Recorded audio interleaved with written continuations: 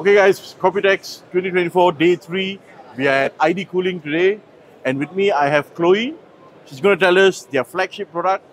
It's a prototype, but I think it's really interesting. Chloe, on to you. Hunter dual golden lining. This water cooler has 1 pound and have 2 radiators. It have 2 water flow circulation through these 2 separated 360 millimeter radiator. Yes. Okay, so this is the Hunter GDL. Okay, the Hunter GDL is ID Cooling's first attempt at having a CPU cooler with 2 360 millimeter radiators. That means you've got an overall total of 720 millimeters worth of radiator to cool down your processors. Okay. The next one is dash floor. 能找找一下吗？你在那个录一下。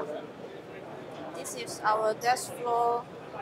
This is our LCD series. LCD series. Yes. Okay. And what we have here is the Dash Flow LCD Max. Yes. Okay.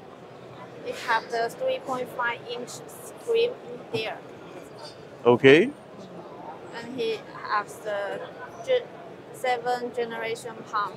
Okay, so it's using ID Cooling's latest 7th generation pumper. Yeah. Okay, and then it has an LCD. It comes in 120, 240, 360. This is 360. We can do 240 also. Okay. This is our first floor Infinity series. Okay, so over here we have the ID Cooling Frost Flow Infinity series. Okay, it takes the same Infinity mirror design slapped onto an ID Cooling cooler. Nothing much to shout about, but it looks decent. Okay, the dash flow also looks decent, but I have my eyes set on the Hunter GDL. Let's take a closer look at what that is all about.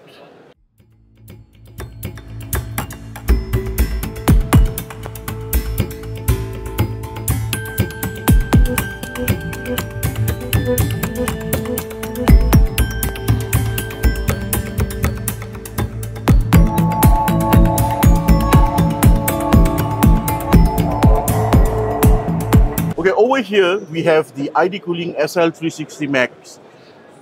Chloe has just told me that this is a further upgrade than the previous generation space coolers. Yes, it has the same LCD and all that, okay? But what's different in this radiator is that the thickness of the radiator has increased.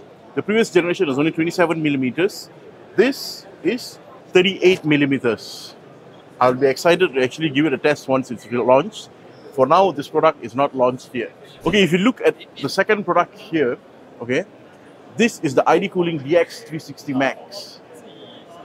It has no RGB on the radiator or the fans. Okay, it doesn't come with magnetic fans like the dash flow. However, the pump is RGB, and it looks kind of cool, if you ask me. Okay, but what's really interesting about the DX360 Max is it comes with a 38 millimeter radiator. One thing I can tell you is that from what I've been observing here at ID Cooling's booth is that they're moving forward by increasing the thickness of their radiators. Older generation pumps, older generation radiators were only 27, 24. Some were even using 24, some were using 27, some were using 28.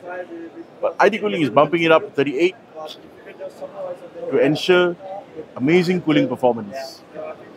I'm really excited. I would really love to get my hands on this once it launches. Okay guys, ID Cooling is going like that. They're going upwards. The trajectory is going up. From making CPU coolers, AIOs, air coolers, fans. Next, they're going to launch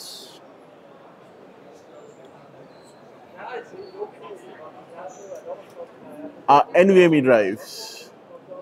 They've got from 256 GB, 512 GB, 1 terabyte. Okay.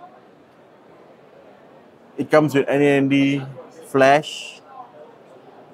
I don't know, man. I think it's a good attempt. Okay. I'm trying to get my hands on one of them so I can actually test and review it. let's just see how it goes. But yeah, guys, sorry I dropped it, but yeah, coming soon near you.